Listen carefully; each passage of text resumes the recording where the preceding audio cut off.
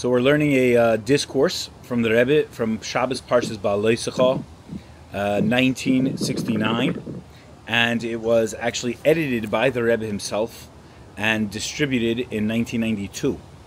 So it's a very essential discourse, I would say, of the Rebbe, a Maamar of the Rebbe, and it's printed in Melukat, in the edited discourses of the Rebbe, in the 5th volume, volume Hei, and it is entitled Beha'aloscha es haneros, which means to fire up the lamps. Oh, Aaron, you're in an amazing place. You're on a sailboat. Amazing. I think the first time someone's been on a sailboat in one of my classes. It's amazing. I love it. That's so cool. Wow.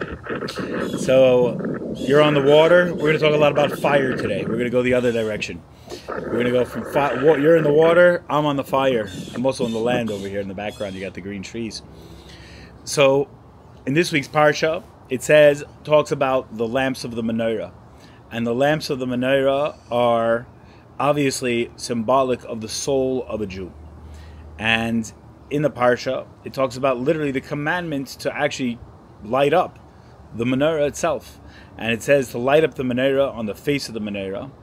And it says that the neiros themselves, the candles themselves, are the soul of a human being, of a Jew. And the soul of a Jew is like a candle of God. As it says, Ner Hashem Nishmas Adam. And Ner Hashem Nishmas Adam means literally the lamp or candle of God is the soul of man. So each of the lights on the Menorah symbolizes our soul. So the question is, how do we get to connect to that concept that God needs a candle? Like, why does God need a light? God is the light. And then, why are there 7 lights? What is the concept that there are 7 different souls? So, one of the things is, there's 7 qualities of the souls of Jews. 7 different qualities of souls, or categories of qualities of souls. Different souls have a certain proclivity for this or a certain proclivity for that. And each soul is unique in its own way, but generally speaking, there's 7 different, sort of say, categories of the soul. And then, like one of the examples that is given is a person serves Hashem like water. We were talking about water with Aaron. He serves Hashem like water, which is chesed, which is kindness, which is love. And then we have one that burns like a fiery flame of love, which is like fire. So these are 2 distinct ways of serving Hashem, 2 distinct ways our souls relate to God. So there's an amazing explanation in a discourse by the 4th Chabad Rebbe, Rabbi Shmuel, and it says, that the neshama is called neros, as we say. Hashem says to the person, you are my candle. My candle is in your hand, and my candle is in your hand. So, based on this discourse, from exactly 100 years before this one was said, we have this understanding that God says to man, my lamp is in your hand, and your lamp is in my hand. So that always reminds me of the song Iko Waiko. My grandma said to your grandma, and there are 2 fires, set your pants on fire. So what does it mean though? Number 1, my lamp is in your hand. What is Hashem's lamp? My lamp, Hashem says, is the Torah. We got dogs barking in the background. Chabad house backyard. Look at this, the encore, the energy of, we got the animal energy. My lamp is in your hand is the Torah. It says, Ner mitzvah v'Torah the lamp of mitzvahs and the light of the Torah. So that is my lamp in your hand, God says. God gives us the Torah, and He places the Torah in our hand. He gives us the blueprint for all creation. He gives us the manual for God's divine plan. And He says, I'm placing it in your hand. I'm giving it to you. This is for you. And the Torah, we just came from Shavuos, where we received the Torah on Mount Sinai. This in and of itself has the quality of God trusting us. God giving us a gift and entrusting us with His holy Torah. We know the story of the Medrash that the angels protested and said, "Why are you giving it to the human beings? They're frail. They're you know, they have good days. They have bad days. They're humanistic. They're limited. Give it to us." And the short version of the long story is that Moses shows the angels that God commanded the Torah specifically to the Jewish people and specifically to enlighten humanity, not for perfect beings to observe it, but for frail people, for people with humanistic tendencies, people with things that are lacking, and they need Hashem's Torah in order to perfect themselves and perfect the world at large. So that is Hashem's lamp. What is your lamp? That's the Jewish people's lamp in God's hand. It says, Ner Hashem Nishmas Odom. Again, the same pasuk. The lamp of God is the soul of man. So our neshama is God's lamp. God uses our neshama. Our soul is a light force. And so we have these two sentences, Ner mitzvah v'terah and Ner Hashem nishmas odom, that show us that God says to man, my lamp is in your hand and your lamp is my hand. If you guard my lamp, God is essentially saying, I'll guard yours. Aiko Aiko. If you extinguish, God forbid, my lamp, God says not such good things. But if you guard my lamp, you keep the Torah, you keep the mitzvahs, you keep the lamp of mitzvahs and the light of the Torah, then I will guard your soul. I will guard your neshama. I will keep your life pristine. I will keep you alive. I will give you life. So there's a great question here. Maybe you could reverse it. The pasuk, the sentence here could be reversed. Why do we have to bring this sentence? And why shouldn't the terms maybe be reversed?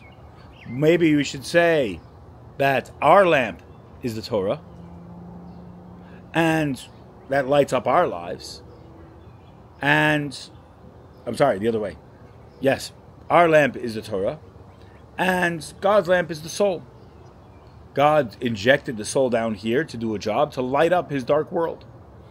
And we have a Torah that lights up our dark world. So to answer this question, we need to examine who lights the menorah and why. We have to get down to the actual situation in this week's parsha, in this week's Torah portion, that discusses Aharon HaKohen lighting the actual lamp. We have Aharon here on the line. So I don't think you're a Kohen. Are you a Kohen? No. No Kohen. We got an Aharon though, and it says Aharon was Reidef Shalom. He sought peace. He ran after peace wherever it could be found. He looked for peace under every rock. He would show up in people's houses to make peace between husband and wife. He was an amazing man of peace and bringing shalom amongst the Jewish people.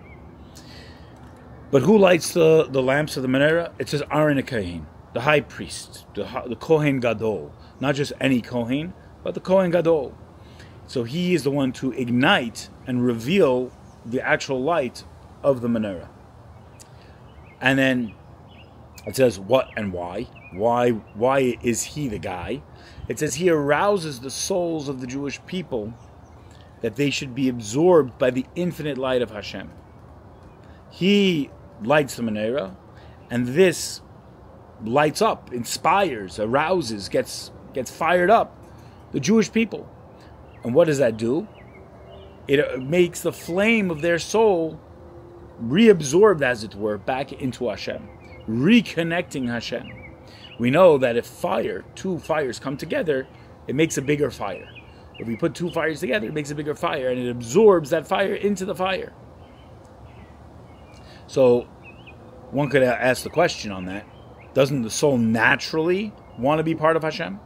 Doesn't the soul naturally burn for God, burn on fire, be en fuego for Hashem? And the answer is yes. So if the natural state of the soul is to be on fire to Hashem and want to be close to God, to be reabsorbed into his divine light, into his divine fire, to rise up, why do we need Aharon to come and light the menorah, light up the candles, and remind us, so to say, to be reabsorbed and to be aroused to the light of Hashem? So one of the interesting things, I'll tell a quick story, a narrative, there was a satellite hookup for Hanukkah by the Rebbe right at I believe it was 1991. And back then there wasn't Zoom like we're Zooming now to all points all over wherever, and it wasn't YouTube. So a satellite hookup was very expensive and very complicated thing to set up. It wasn't so easy to just beam video all over the world. But the Rebbe did it, I believe, in 11 countries. I believe it was Russia, America, Australia, Britain, France, I think Tokyo, might have somewhere in South America. I think it was 11 countries in total, and they had a menorah lighting ceremony in 770 on Hanukkah, beamed all over the world. And not only was it beamed all over the world, like by TV, the Rebbe saw back. They had the videos of what the children were doing, the Jews were doing, all over the world. So you could see Tokyo, you could see Russia. And this is after the fall of the Soviet Union, so obviously the novelty of that and the power of seeing Jews for the first time able to observe their traditions was a very powerful sight. And it was broadcast on TVs all over the world. And now you can see it on YouTube, of course. And it's on YouTube for preserved in posterity. And it's very powerful. Oh, in Israel too, of course, what I think. Israel also, that's the point of the story. And so it was a powerful thing. It was very revolutionary. Like, see a Chassidic Rebbe, a mystic, on TV, like all over the world, like, and seeing like kids in like Tokyo and in Russia and Australia. A very powerful thing. You could watch it on YouTube. And it literally beamed the menorah all over the world. It was very powerful. And so during the lighting of the menorah, each city lights the menorah. Obviously, time zones, certain places were not the right time to light the menorah. But in Israel, the chief rabbi of Israel, the chief Sephardic rabbi of Israel at that time, lights the menorah by the Western Wall, by the Kaisel, the site of the Holy Temple in Jerusalem. And before he lights it, he speaks. And he says that when Mashiach comes, it says that the Kohen Gadol, the high priest like Aharon HaKohen, will come once again to light the menorah at the Beit HaMikdash, at the Holy Temple, when Mashiach comes. But, he says, and the end of our long and dark exile, one leader has lit up more souls than any Jewish leader in history, and when Aaron goes to light the menorah, he'll step aside for the Rebbe. Wow, powerful statement. And the Rebbe smiles and goes like this. What are you talking about? Aaron's going to light the menorah. The Rebbe in his humility, and also because halachically Jewish law says the Kohen Gadol's got to light the menorah, but the sentiment is very powerful. The sentiment of the chief Sephardic rabbi was very powerful and very apropos. I mean, what mystical Chassidic Rebbe, like a Moses has a satellite hookup all over the world. There was the internet before the internet, 30 years ago. So it was a powerful statement, and it always reminds me when I learned this discourse and I learned this parsha, it always reminds me of that menorah lighting across the world. That the goal, the chief rabbi was saying, is lighting up souls. The menorah's goal, he's saying, intrinsically, based on Kabbalah, based on Chassidus, based on Torah, is that Aharon HaKohen is not just lighting up a symbolic candelabra somewhere in the base of Mikdash, 7-branch, beautiful gold menorah for like light or for like, some symbol. It's actually causing the souls of Jews to return to their roots, to return to Hashem, to return to their Creator, and follow the ways of Torah. So it's a very powerful, powerful lesson that obviously was applied on that broadcast and brought to literally thousands, if not millions of people. So again, in order to understand all this, there's a bestseller. The bestseller is a tell-all book called the Tanya. The Tanya is the fundamental book, the foundational book, the essential book of Jewish mysticism in our day and age. It is the quintessential book of Chabad philosophy, Chabad Chassidus, based on Kabbalah, based on the earlier Chassidus and the writings of the mystics. And it is a manual. And in that manual called the Tanya, there's a section about the source and subsequent descent of the soul. It gives a very clear picture of understanding how God creates souls and how those souls are created, for what purpose, what their job is, and how they're sent down and injected into the physical world in a body, and they're born. And it gives the whole pathway, the whole trajectory of the soul, and how the neshama, the soul, is supposed to act, is how it's to conduct itself, and all of the obstacles that will get in its way as it comes down here into this world. Famous quote of the Baal Shem Tov says that a neshama can wear and tear and fight and have a hard life, God forbid, for 70, 80 years just to do one favor for another Jew. A person can go their whole life rebelling, fighting, having friction, God forbid, in life, having trauma in their life, having anxiety, not being connected. And then one moment will pop up somewhere in their life for 70, 80 years, and they'll have the opportunity to do a favor for another Jew. It's a powerful lesson about the descent of the neshama. But the Tanya, I would say, is the best source to truly understand the process that the neshama goes through. So that's just parenthetical. So let's go back to Aharon.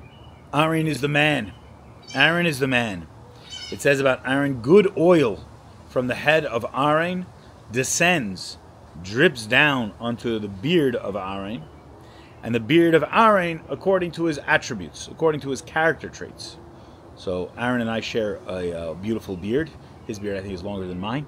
Yes? So yeah, the oil, the holy sanctity of oil, rests on the head of Aharon HaKohen, and it drips down his face, and it descends and goes according to the character traits of Aharon. There's a lot of Kabbalistic things written there, but we'll discuss the beard of Aharon. The beard of Aharon, in this case, refers to the laws of the Torah. The strict black and white laws of the Torah, the way Torah is supposed to be lived, studied, and put into practice. But through the Torah and through the laws of the Torah of light reveals and illuminates the natural inclination of the soul to rise upward like a flame. See, it's very easy to look at the Torah and say, it's a book of laws. What to do, what not to do. It sounds very religious. It sounds very black and white. It sounds very legalistic, like either you're a good boy or you're a bad boy. Like, this is what to do. But when one understands, really, that that is merely just the bones, so to say, of the Torah, and not the neshama, the soul of the Torah, we have to understand that the Torah we observe and keep the laws of reveals and illuminates the natural inclination we already have of our soul to return to Hashem. So meaning to say, we answer the question that why does Aharon need to do all this if the natural way of the soul is already to go up? So the answer is, the soul has many obstacles. The soul is attached to a body. The soul finds itself confounded by the materiality, by the coarseness, by the physical world. And sometimes the soul gets distracted. It gets concealed. I don't feel inspired. It doesn't feel connected. Maybe to such an extent, God forbid, where it doesn't do mitzvahs anymore. Or maybe it was born into a situation where it was never able to do mitzvahs in the first place. Like myself, or many of us on the broadcast right now. We're not raised observant. Say, my soul never even got a chance. I never even got the opportunity to start keeping mitzvahs from birth. Only later in life have I developed this inspiration, this desire to return to my roots, to be inspired, to fire up the flame of my soul. And so comes along Aharon, and he lights up the Menorah. And the beard of Aharon, the observance of Torah and mitzvahs, they refine our character traits. It refines our characteristics of our soul. Our soul, of course, has 10 powers, the 10 sfirot, the 10 mystical attributes that are godly attributes that are enmeshed into our soul.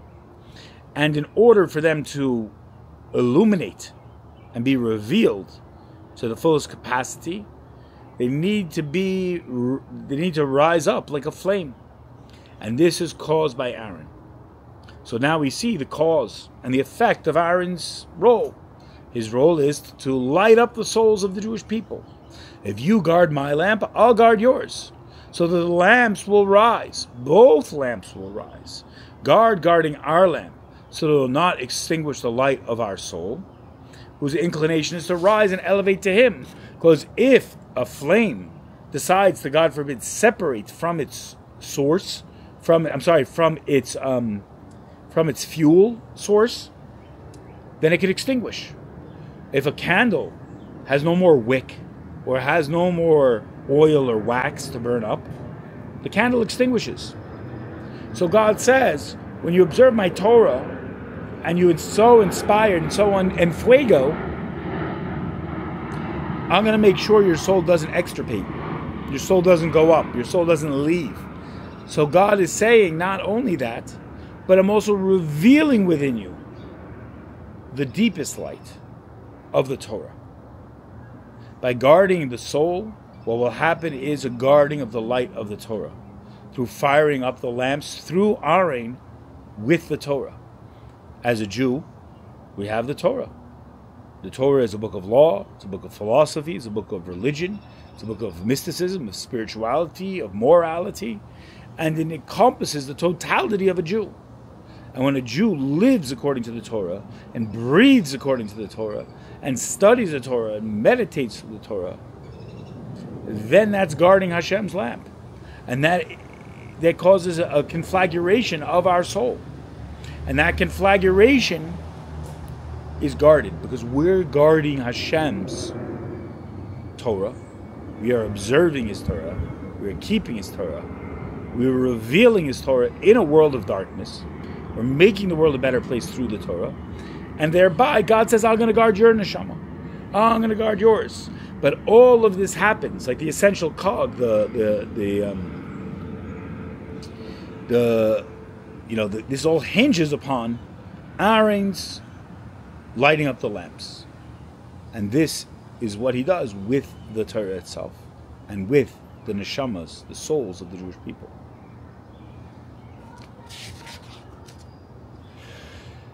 So, we can ask ourselves another question. The Rebbe asks another question. Are the statements interdependent?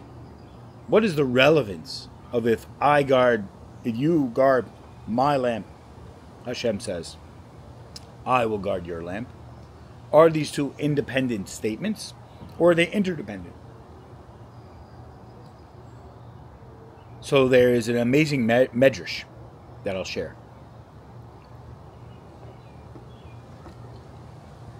In the merit of the one who created this is the account of heaven and earth. Obviously, God created this. And it says in the merit of who created this, in his merit, is the account of heaven and earth. Those who stand. Who is those who stand? The names of the Jewish people who descended into Egypt. We know there were 69 Jews and 70 Jews. Really, someone was born on the way into Egypt. And these are the testimonies, the statutes, and the laws. These things are all merits. Meaning to say, the merit of the testimonies, the statutes, and the laws of the Torah. What are those three things? They're weird English words to most of us, and they're sound like all the same thing. Testimonies, statutes, laws. Quickly, just to understand it, there are three categories of mitzvahs in the Torah. There are mitzvahs we understand very clearly. There are mitzvahs that we don't understand at all, why we do them. And then there's a middle category of things that we kind of understand. And I often give the example of mitzvahs we understand would be mitzvahs that are observed by most moral societies and civilizations of humanity. Don't kill, don't steal, honor your parents. These are base level things that all human beings with a moral compass would arrive at, even, God forbid, without Torah or God telling them to do so. And we see it from most societies. Those are mitzvahs we understand. We do those mitzvahs because Hashem said so, not because of our own humanistic ideas or ideologies or philosophies.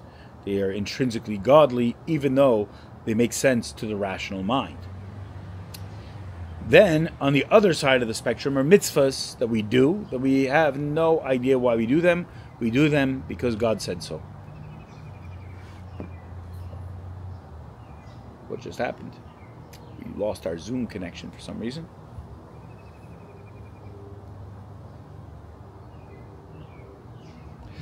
We do those mitzvahs because God said so. And we do them intrinsically with the same meaning and connection to divinity. That is because God said so. And a good example of that is kosher. So let's get the Zoom back here.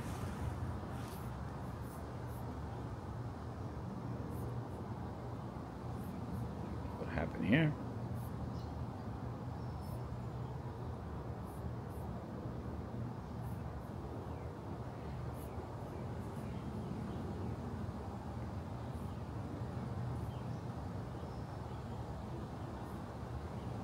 Okay, we'll get our audience back shortly. We're back. I don't know what happened. I hope something happened. I don't know what happened, but we're back. Maybe Aaron will get back too. I don't know what happened here. I'll check my phone. Yeah, like it made me the host for a second. I don't. Made you the host, really? Yeah. You're the rabbi in training. The 3 mitzvahs. What are the 3 mitzvahs? You're in training. Oh, the 3 mitzvahs. I know. That's where we're at. Good. I'm glad you're paying attention. Yeah. So the second category. So we gave the mitzvah. I think you guys got the mitzvah. That's the base level, right? Don't kill, don't steal. We understand those humanistically. We arrive at them logically, but we do them as Jews because God said so, even though we would arrive at them through our own logic, our own morality. We'll skip the middle category and go straight to the ones we don't understand. The mitzvahs we don't understand, the example that I can give is kosher. There's no reason why we can't eat milk with meat. Logically. There's no reason I can give you. In fact, today, a keto diet encourages high-fat diets and higher protein diets somewhat. There's no dietary reason. There's no logical reason. There's no health benefits. There's no environmental benefits not to eat meat and milk together. Why do I have to wait 6 hours after I eat a hamburger to eat a piece of pizza? There's no logical reason. And any rabbi that tells you there is a reason is, full of it. To say it bluntly. There's no reason. We do that mitzvah because God said so. The worst answer you can give a teenager is because God said so, right? Or because I said so as a parent, right? Because I said so. You're like, say, why can I take the car out tonight? No. Why? Because I said so. No one likes that answer. But it shows you a commitment to the relationship. It shows you the connection you have intrinsically with God, that you do it solely because you believe in Hashem and His Torah. And you want to connect with Him. You want to have a relationship. And there's many mitzvahs in that category. Very few, but there are many mitzvahs in that category. Things that seem arbitrary, that seem arcane and not logical. And we do those mitzvahs simply because God said so. We also don't kill because God said so. So if you look at the essence of the mitzvahs, we do them both for the same reasons. But one of them we can appeal to our logic to understand, and one we cannot. Now the middle category. The middle category, I will give an example of Shabbos. The middle category, again, is a mitzvah that we understand partially, but part of it doesn't make any sense. And why Shabbos? I think every culture has a day of rest. Every culture has a weekend, a siesta, a holiday, a day off from work. Every culture has that. But in Judaism, we are very distinct in the way we observe our day of rest. It's not just a day off from work. There are 39 acts, laborious activities we have to refrain from on Shabbos. Why those things? Why not others? I don't know. Doesn't make sense. It is not a rational. You can't arrive at it rationally, logically. Again, there's other aspects of Shabbos that don't make sense. Why is Shabbos specifically from sundown to nighttime on Saturday, sundown Friday till nighttime on Saturday, about 25 hours? Why is Shabbos that time? Why isn't it Tuesday? Why those times? All of those things, I mean, one could say because God created the world that way and that God created the world on that day, but those are not logical things. These are not things that we can arrive at with our own logic, nor seek to really understand essentially. So Shabbos has in it both elements of the human element of it, but it also has in it the godly element of it. So that being said, all of those mitzvahs, all three categories of those mitzvahs, by which all 613 mitzvahs fall into one of those three categories, are all merits for us. We do them because Hashem said so. We do them because God gave it to us in the Torah as an eternal statute, eternal testimony, eternal law. And those who stand, us, the Jewish people, who are all descendants from the people who left Egypt, all got these merits. We have those things that keep us as a people, as Jewish people, that are really the lamp that we're guarding for Hashem in this world. There's an amazing commentary on the first line of the entire Torah. The first line of the Torah is Bereshis bara Elokim eis hashamayim ve'eis haaretz. In the beginning, God created heaven and earth. There's a very good question as to why God began the Torah that way.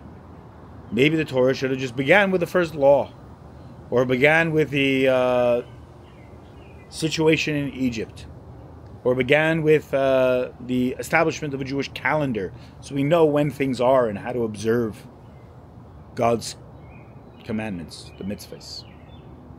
But in the first commentary on the first line of the Torah, Rashi, the most famous commentator who's considered the wine of the Torah, his commentary is, on this one hand, extremely literal and simple, but very, very, very deep, but very understandable and accessible. And it's recommended that that's the first commentary to study on the Torah. And he brings from the Talmud, I believe it's Rabbi Yeshua says, that this is very apropos today for what's going on in Israel, that in the future, non-Jews will come and claim Israel for themselves, and claim that the Jewish people are robbers, are thieves, and have stolen the land. But we have the first line of the Torah saying God created all this, heaven and earth, and it's His land, it's His world, it's His universe, and He can do with it what He wants, and He can give it to whom He chooses. And so we see that God started the Torah with, in the beginning, Hashem created heaven and earth in order it's for the sake of the Jews. It's for the sake of the Jews.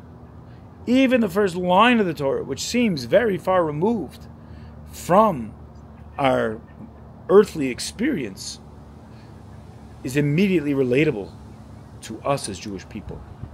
And we're given that mandate immediately to understand that God has given us a great merit. God has given us a great inheritance, a great statute for us to follow. A Jewish person is perfected by the Torah. It perfects us as individuals. It perfects the world on the whole.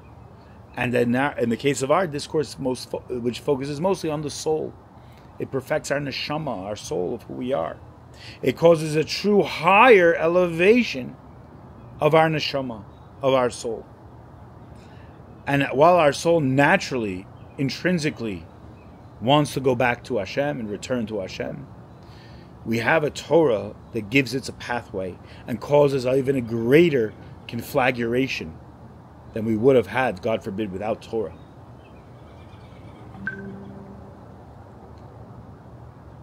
So the fact is that the Torah keeps us alive and going and constantly elevating to a higher and higher level. I was reading today an interesting, fascinating book of Jewish philosophy called the Kuzari. And there's also another book I was actually reading also, studying the topic of Israel and the relationship between the Jews in Israel and the Jews as God's people, as a chosen people. And the Kuzari lined up very much with a beautiful medrash. In the medrash it says that there was a king and he wanted to understand the truest religion, and the non-Jews had many claims against the Jewish people. One of the claims was the Arabic claim, and the rabbi who was debating in front of the king answered him with a direct line from the Torah about Yishmael. The Arabic claim was that Yishmael is also a descendant, Ismael is a descendant of Abraham as well as Isaac. So why doesn't Ismael get the land of Israel? And the rabbi answers very clearly, Abraham sent away his other children, Ismael, with concubines and gifts, and to Isaac he kept him and gave him the land of Israel. So immediately the Ishmaelites, the Arabs, their claim was negated, and the king kicked them out. Came the Egyptians, and the Egyptians said to the Jewish people, we demand compensation. It says in your Torah that on your way out of Egypt, you took our gold and silver. We want our slice of the pie. The rabbi answered, the Jews were in slavery for hundreds of years. You owe us back pay. Immediately the Egyptians, before the calculation was even made, fled the scene and left the king. And I'm missing one. Oh, the Canaanites.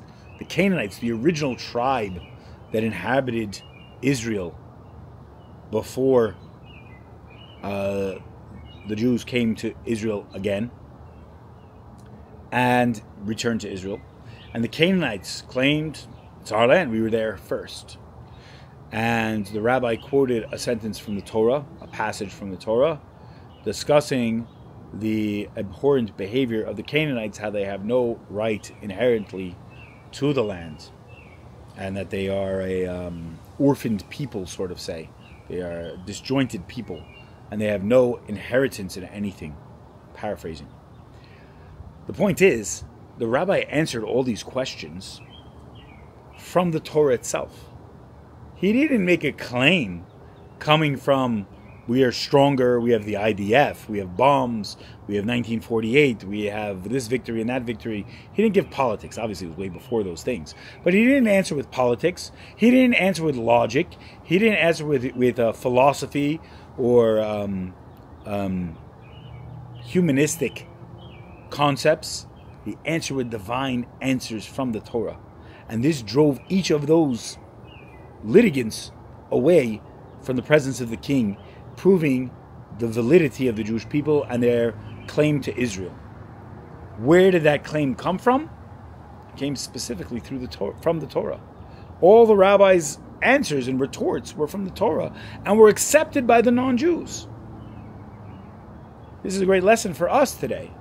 If our retort is based on what Congress says or what United Nations say or what even the Knesset says or a prime minister says, or based on an army or based on technology or Nobel Prizes, we're going to lose the battle. We're going to lose the conversation, the debate. God forbid.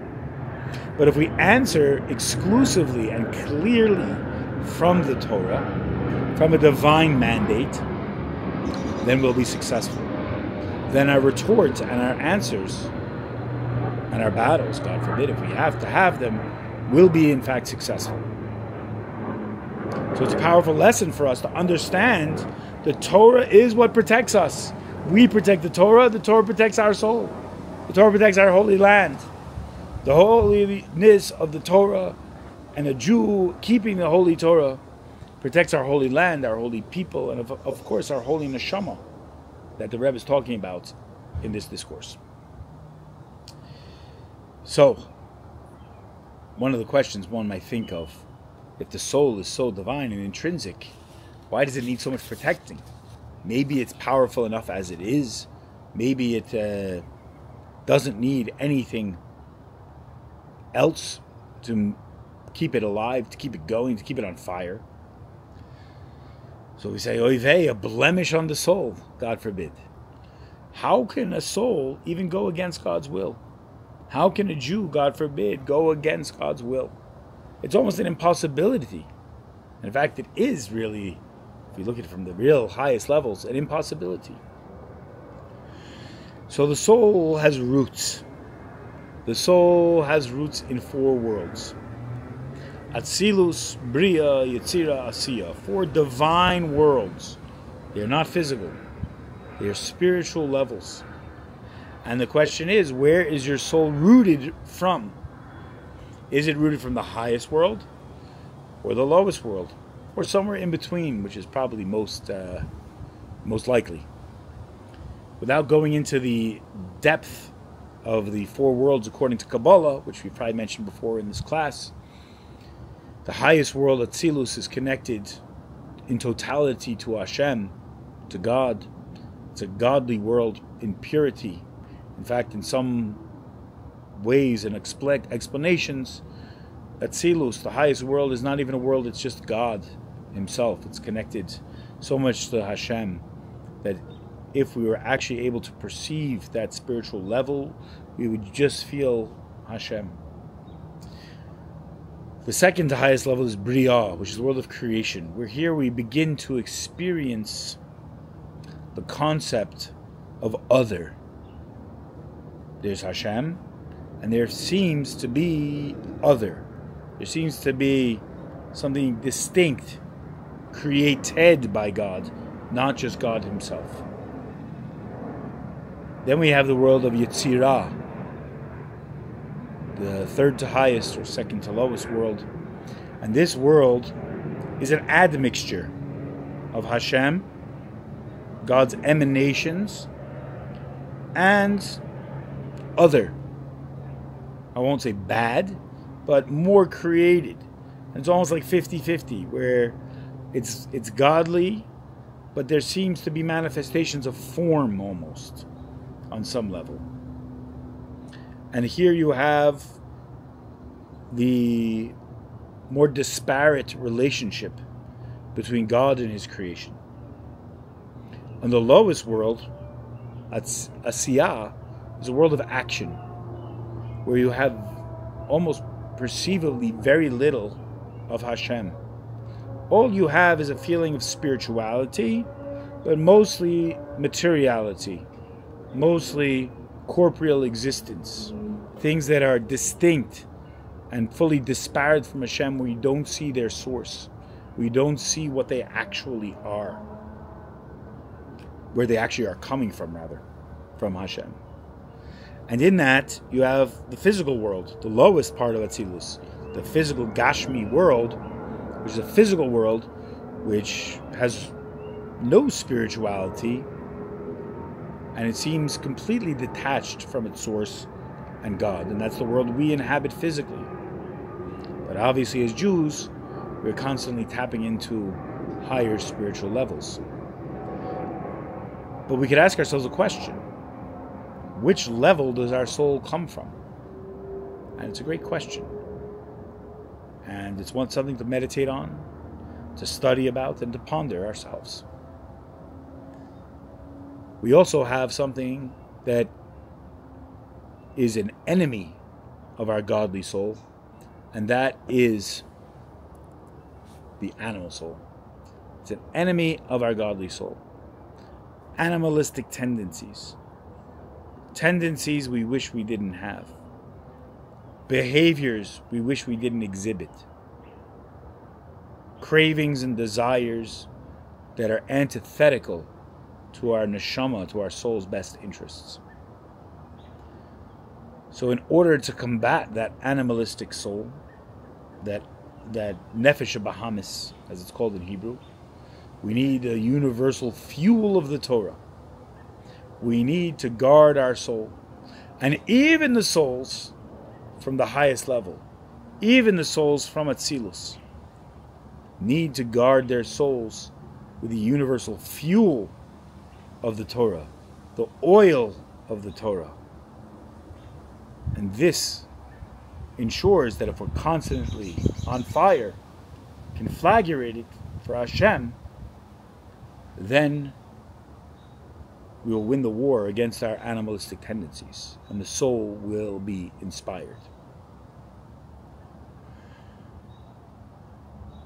I'm going to leave it there on this concept, because the next section of the discourse is actually a